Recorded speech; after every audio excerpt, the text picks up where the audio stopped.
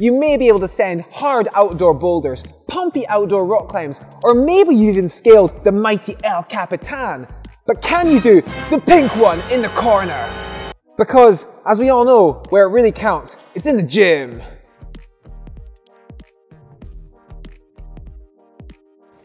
Yeah, the only reason I did Big Bang was because it replicated the pink in the corner. Over the last decade, the indoor climbing world has evolved into something completely different from its humble beginnings. Throw back 40 years and we were literally climbing on brick walls.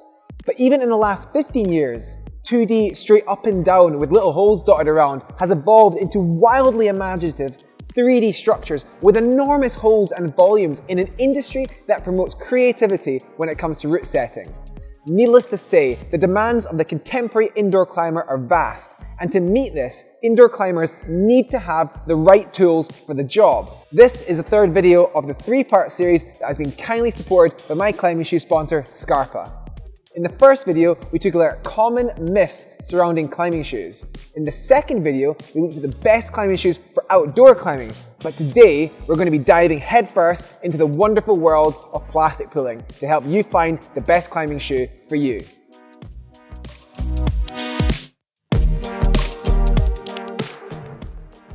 As I've said in previous videos, climbing shoes are not designed for the discipline of climbing we do, but more so the type of foothold we're using. One of the most interesting things about modern indoor climbing is that compared to outdoors, the hand and footholds are a lot larger. I mean, that's not to say you don't get small hand and footholds, but compared to rock, they rarely get as small and they tend to be a lot smoother and more rounded. On top of all that, the style of movement indoors is a lot more dynamic, and you tend to climb on steeper walls. I mean, just think about what it's like for a beginner climber indoors. At most bouldering walls, there are probably quite a few steep overhangs on big mondo jugs that most beginners could probably get up. But when was the last time we saw that outdoors? Because of all this, the requirements of our footwear is pretty different indoors compared to outside. Now, I'll get into more detail on specific requirements for you in a minute. But first, here is the universal criteria I stick to when choosing indoor climbing shoes. No stiff shoes. There are rarely footholds indoors as small and as sharp as outside, so a ridiculously stiff shoe is just not needed, because you don't need that level of support for your toes. Shoes like the La Sportiva TC Pro, the 510 Anasazi Guide, or the Scarpa Maestro are built to the extreme end of the spectrum and rarely have a place at the climbing wall. And soft rubber. When it comes to rubber, you want it soft and sticky for getting lots of friction on big holds. Now, there are lots of different rubber compounds used by all the different brands, and it's honestly a lot about personal opinion. But here is a rough idea of their relative stiffness. For indoor climbing, you should try and stick, no pun intended, to the softer of these rubbers, and avoid the stiffer ones. Now, Scarpa uses mainly Vibram rubber on the soles of their climbing shoes, as well as their own new soft S72 rubber compound. Vibram XS Edge rubber is the stiffest, and although it's not to say it won't perform indoors, XS Grip 2 performs much better and is just as durable at an indoor wall.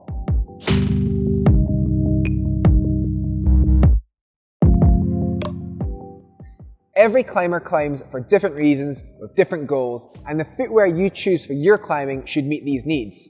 Maybe you're a hardcore gym junkie and just love indoor climbs. Or maybe you're using the wall to train for your rock climbing projects. Or maybe you just climb as a means to keep fit. Now, I know I've always said that climbing shoes should be chosen based on the footholds you use, but in this case, the footholds indoors remain the same regardless of your reasons for going indoor climbing. So it makes more sense to look at how our activity will decide what shoes we wear. In this next section, I will recommend the best shoes for the type of climbing you do indoors.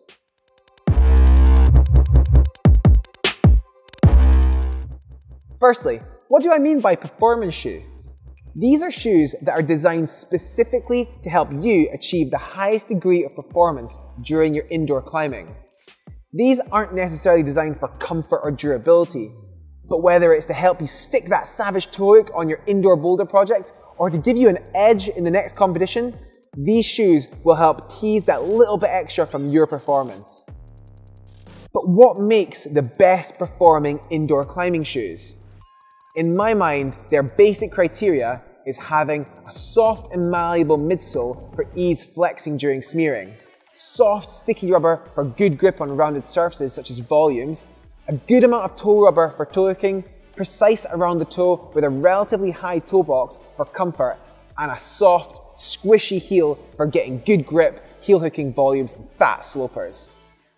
So these are the main points I look out for when choosing a good indoor performance shoe, as without any of these, you'll be losing out on key performance benefits. Now, for the ease of identification, I would probably say there are 3 types of indoor performance shoe. You got your smearers, you got your grabbers, and you got your pushers. Smearers are designed to be soft, but have a bit more precision and support through the toe, which allows them to stand on smaller footholds as well as on smeary volumes. The Scarpa Drago and TN Pro for Unparalleled are great examples to look at here. They are similarly designed in that they utilise a softer rubber on the toe that leads its way up the foot with a single Velcro strap, which means more of that rubber can be utilised during the toe hooks. The Drago actually uses a much softer rubber compound found only on this and the Chimera called M50. It's one of the softest, stickiest rubber compounds around, making it ideal for this purpose. Okay, now you got your grabbers here. These are softer yet again, and as the name suggests, the name of the game is being able to grab footholds like a second pair of hands. Shoes like the Spheria S and the Spheria Air, as well as the 510 Teams, are great examples here. These shoes are built to feel like rubber socks when it comes to climbing with them. Their purpose is to give your foot the power to grab a foothold and pull on it, the way a monkey uses its feet to grab and pull on the branches of trees. To understand this, you really need to understand the nature of steep climbing. It's not just about pushing through your feet, but also pulling, and you need a soft, sock-like fitting shoe to achieve this. And lastly are the pushers. These are climbing shoes with a stiffer midsole that utilizes a softer rubber sole to better grip. If your wall has a lot of small edges for feet, or if you're wanting a bit more support for rope climbing, then this is what you're after. Scarpa's Instinct VSR as well as La Sportiva Attacchi are some good options here. If you want to see these shoes in action, all you have to do is watch the World Cup circuit. Honestly, the best indoor climbers in the world use each and every one of these shoes to help them achieve their best performances. Okay, sorry to interrupt while editing now, but I'm pretty sure most climbers on the World Comp circuit are getting paid the big bucks to wear them shoes. You could argue that, but their goal here is to win the comps, and if they didn't wear the best shoes, they just wouldn't be able to perform the best.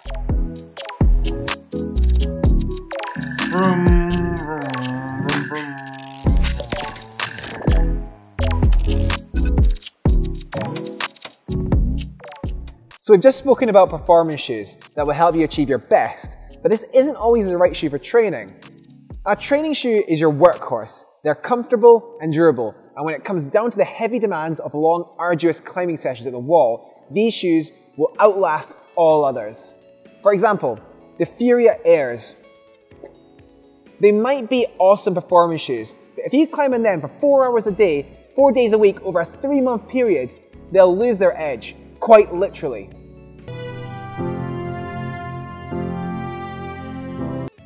But what makes the best climbing shoes for training?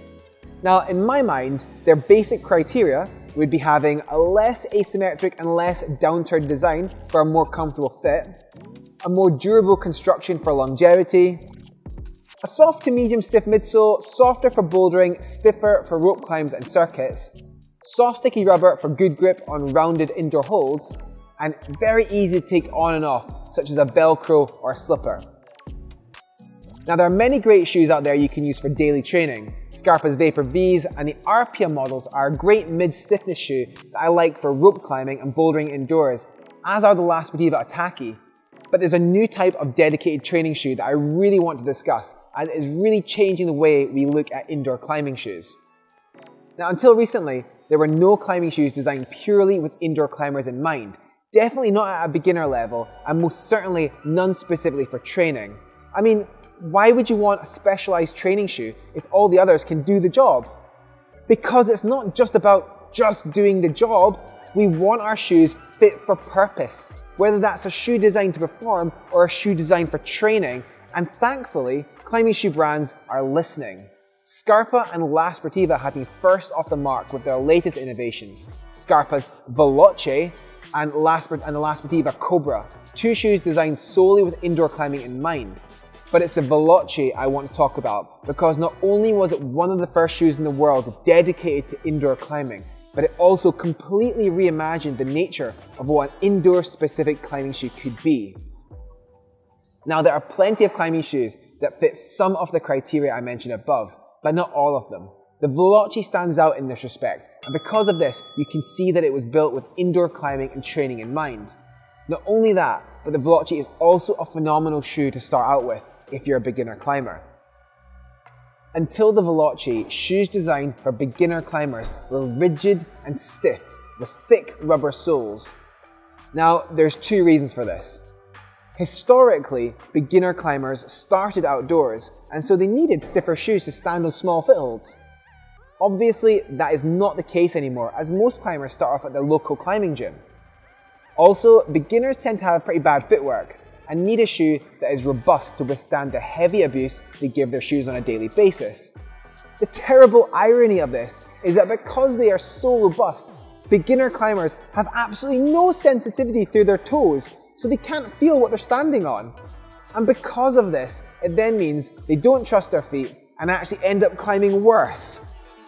Now, comparing the Veloce with other brand models is difficult because honestly, there's not much like it. The La Sportiva Cobra was the closest I could find, but that still is a fairly asymmetric and downturned shoe focused on performance over comfort. Of course, you can't have everything. The Veloce is not a performance shoe. It won't toe hook like a Drago, doesn't have the techie heel of an Instinct, and it lacks the precision of a Booster. What it misses in some performance characteristics, it makes up for in comfort and durability. This might not be the shoe you win World Cups with, but it certainly could be the shoe you train for them in.